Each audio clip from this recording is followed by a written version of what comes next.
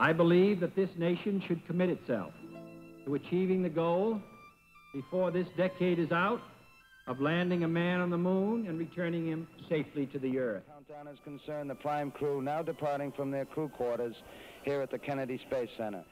40 seconds away from the Apollo 11 liftoff. Counting. We are still go with Apollo 11. 30 seconds and counting.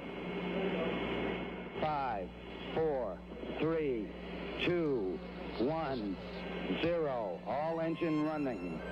Liftoff. We have a liftoff. 32 minutes past the hour. Liftoff on Apollo 11. Neil Armstrong reported back when he received the good wishes. Thank you very much. We know it will be a good flight. Apollo 11, this is Houston. All your systems are looking good going around the corner. We'll see you on the other side. Over. Roger. Everything looks okay up here. So we're getting a beautiful picture in down here now, 11. The colors coming in quite clearly, and we can see the horizon and the relative blackness of space. Okay, 11, this is Houston. We're getting a beautiful picture of Langrenus now with its rather conspicuous central peak. Sea of fertility doesn't look very fertile to me. I don't know who named it. Eagle looking great. Your go. 40 feet down, 2.5. Picking up some dust. Okay, engine stop. ATA at a descent. Houston, Tranquility Base here. The Eagle has landed.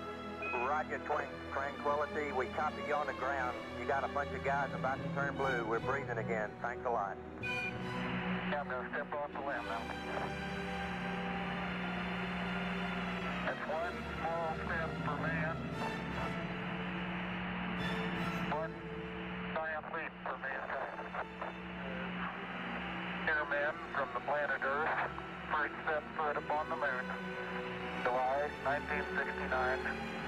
It is. It came in peace for all mankind. The President of the United States is in his office now and would like to say a few words to you. Over. Hello, Neil and Buzz. I'm talking to you by telephone from the Oval Room at the White House. For every American, this has to be the proudest day of our lives.